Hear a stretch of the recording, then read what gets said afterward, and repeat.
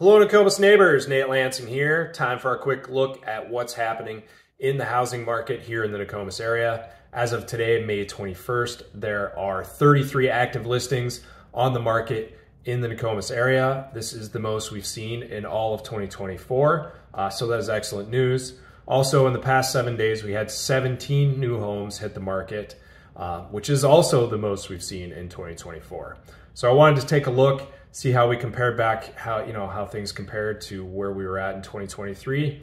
And in 2023, we're about the same, and we really didn't see a jump in active listings or new listings until about mid-June. So it was kind of a later start to the spring market in 2023, and it looks like we're getting that here in 2024 as well.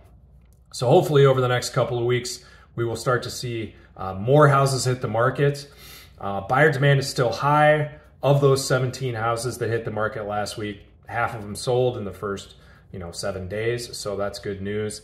And 2/3 of those active listings that are out there are over 2 weeks old. So they may be up for a time, a price change, or make some kind of change here to get them moving. Something to keep in mind.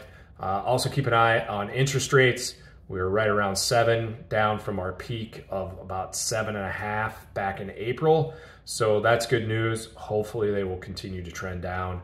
If they do, look for a big jump in listings and a big jump in buyer demand.